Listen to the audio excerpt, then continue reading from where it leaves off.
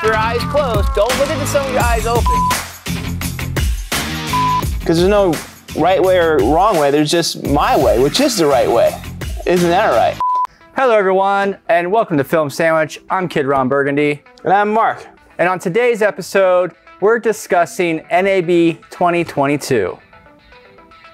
Now, we didn't get to go to NAB because, you know, funds and stuff. So we're just gonna talk about some of the products that we saw on there that were interesting. There wasn't a lot of big camera announcements. There was things that were there that already had been announced, like the R5C and the Blackmagic 12K and some other things that we've already seen. But there are a few other products that have come out. Some stuff from Blackmagic. Blackmagic kind of took the cake there in NAB. Yeah, for sure. This reminds me of 2019. Blackmagic had a big announcement then, and now fast forward, now we're 2022, and they've had another big announcement. So what are we going to talk about first? The HD Constellation series of new switchers. Okay, starting the clock now. All right, tell me about the HD Constellation switcher. All right, so it's a long time coming. As we know, that Blackmagic had a bunch of HDMI switchers out, and everybody was like, well, where are you going to get to the SDI stuff? Well, this year, they finally did.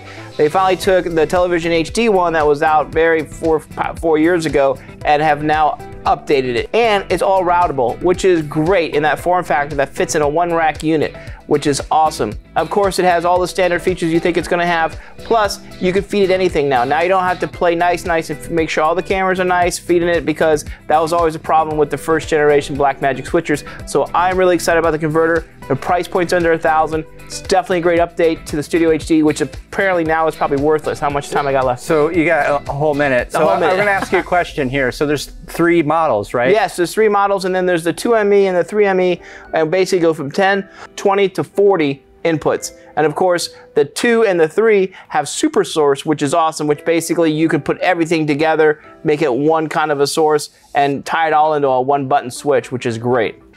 All right, so you got about 40 more seconds left. Is there anything else you can tell us about the Constellation? Yes, the Constellations, I think, also are all controllable by the panel in front. Even the 3ME, which has all the inputs, all the stuff right in front. They also released some new controllers with the 2 hardware controllers. So not only do you have the software controller, but they also have the hardware controller. A little disappointed that I did not see an update to the 4K switcher that has the controls on it, the HD 4K. And also, all these are HD, so that's something else to think about too. So it's not a 4K switcher. All right, that's the alarm. You like that? It sounds pretty fancy, right? All right, okay, it's your turn. So my turn. All right, starting the timer now. 2 minutes or less, here we go, Ron's up. All right, so this is the Axoon M1 HDMI to USB-C on-camera video monitor adapter for Android smartphones. So basically what you can do here is that you can take any HDMI output and make it a USB-C that you can plug into your Android smartphone, and you can use it as a camera monitor, which is really cool. That's cool. So you don't have to go buy like a big expensive monitor. You can just use the camera phone that you have. Also, you're going to be able to do, what does the highlights say here? You're going to be able to power it with an NPF Sony battery. So you can power the device, the phone, and the camera all off of that Sony NPF battery. That's kind of nifty. That's pretty cool. It comes with a cold shoe to put on the hot shoe part of your camera. Or cold shoe. Or the cold shoe part, whatever you got, cold or hot. So that way you can just mount it there nice and easy. And then on the top of it, it also has its own cold shoe. So then you can mount something else like a microphone. So cold shoe to cold shoe to cold. Just start stacking the cold shoes. Just stack the cold shoe. And you're going to be able to do live streaming with it through your phone. Wow, that's kind of cool. So you get HDMI into there, into the phone, and then you can, you know, live stream on Facebook, YouTube. What's the dinero? Whatever. It is only $100 bucks. $99. No, it's not. I was making that up. $99. Is it really? It's $99. Dude, $100? Seriously? Yeah. What else can you do? It says yeah, live stream. That's you can pretty check cool. focus. You can add LUT overlays. Let's see here. It's got a padded grip so it doesn't scratch your cell phone. So when it's like clamping down, nice. it's like a little clamp. And then So it's like the DJI controllers, but not for cameras, so to the speak. DJI controllers. Well, the DJI monitors that you use to fly your little DJI. So. Well, those are remote controls for the camera. Yeah. Okay, all right, we're done. Ah, sorry, All right, we're Ron, I done. spoiled him. He's done. All right. So, That's cool. $100, Axum. All right, I'm down. all right. So, yep, you're next, Mark. Dude, what am I talking about? Give me some. What about the Hyperdeck? Hyperdeck. Okay, All right. hitting the 2 bits. All right, now the new Hyperdeck Extreme just came out by Blackmagic. Haven't had a lot of time to really look at all the specs, but I can tell you what, of course it's gonna do 8K. Of course it's gonna have... Is it 8K or 4K? 8K. It does 8K? 8K, yep. It can do 8K, 4 coming in. Of course it does 4K. It has all the controls up front, big bright screen. Also has USB-C, and you could go to external sources with it. Integrates everything and everywhere with the family, the Blackmagic family. And I think it's just, they're getting so fancy now with the recorders. Like we've had like another deck previously that was the 4K, now it's the 8K, now it can do 12K. Like it's all gonna just start going up the path.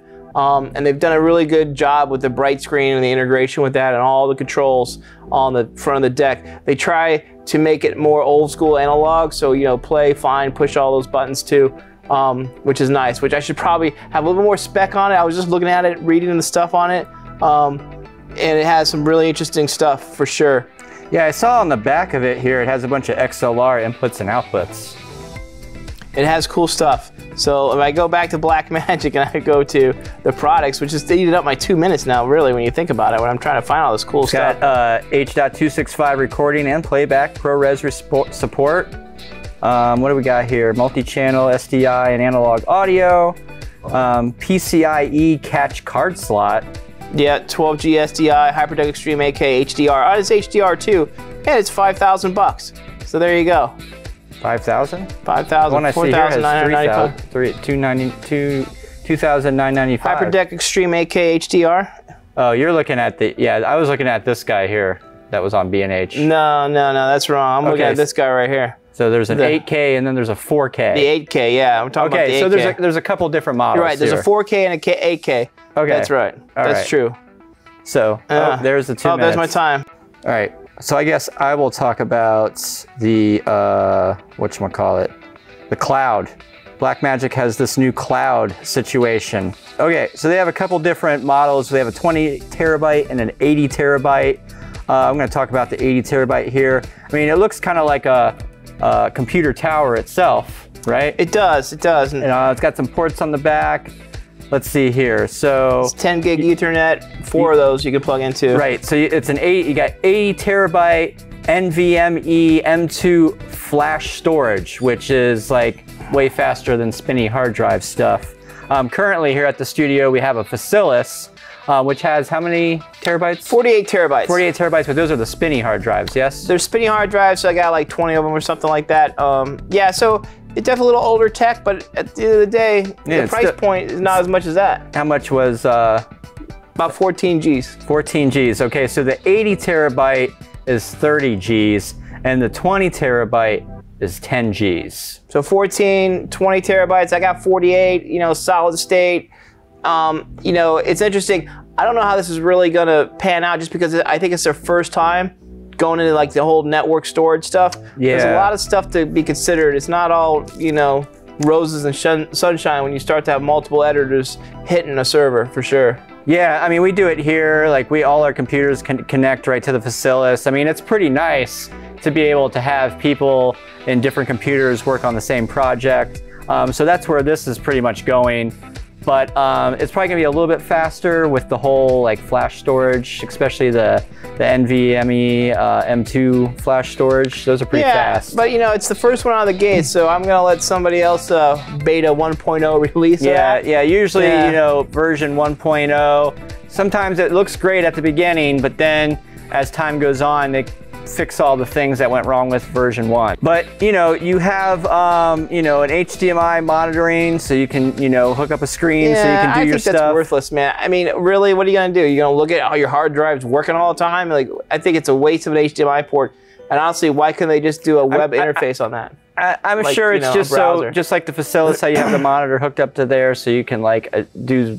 It's a server. If I want to see the progress, I just go on the Facilis, Okay, so IP. Mark doesn't like the Blackmagic cloud storage. Yeah, bah humbug. All right, so what else? What else we got here? We didn't even put the timer on that one, did we? General view of NAB 22. You ready? Yeah, I mean, you know, like I really want to go to NAB. I haven't been. Mark's been one time before. But this year, I don't really think was the year. I mean, everything that camera-wise was already announced before NAB even happened. So really to spend all that money to fly out to Las Vegas, I mean, I'm sure there was some cool stuff there. But I mean, it is cool, but you know, coming out of the pandemic after 2 years, you know, and the chip shortage. I mean, heck, you can't even get cameras that were made 2 years ago. The FX6 is still backlogged. FX9 is hard to get. Yeah. So you know, what are they gonna do? A new camera? The R5C was announced, but it still isn't like shipping really. Because I mean, I think that there was units that shipped, but they just ran out, and then they're just back ordered right now. So really, with you know this whole chip shortage and everything. There wasn't like a bunch of new camera things, you know, like, you know, Kinfinity came out with a camera, but they announced it, you know, before NAB. I mean, it's a pretty badass camera. Yeah, I mean, and Z Camera has some things they're working on too. You know, I heard Z Camera won an award for their little remote pan tilt thing. Yeah, I can see that. They came out with a little, but again, another thing that was announced before NAB, you know, so.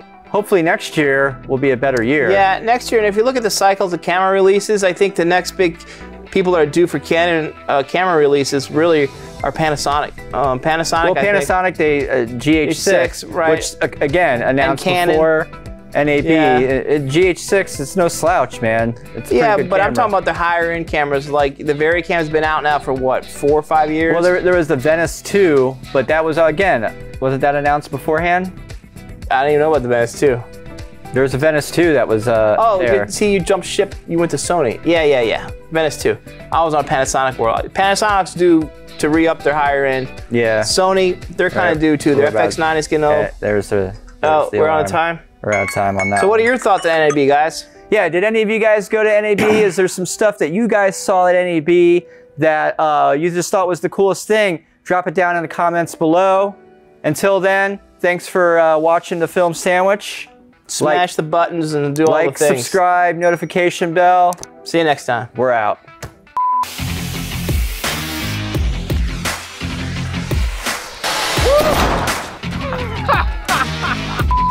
Keep your eyes closed. Don't look at some of your eyes open. Because there's no right way or wrong way. There's just my way, which is the right way. Isn't that right?